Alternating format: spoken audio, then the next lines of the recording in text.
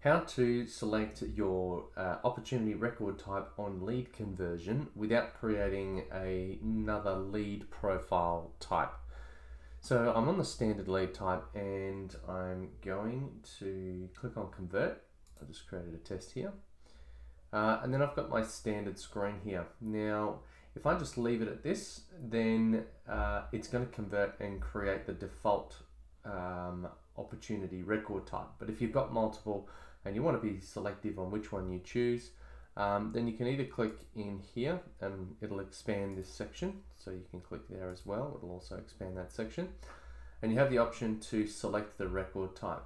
So all you do is select the drop down, choose which record type that you want to go with when it creates the opportunity, and then click on convert. Once you've done that, it'll create the opportunity with that record type and obey any validation rules, layout rules, etc. So that's how to choose your record type when switching or converting a lead that doesn't have a predefined record type. Thank you very much.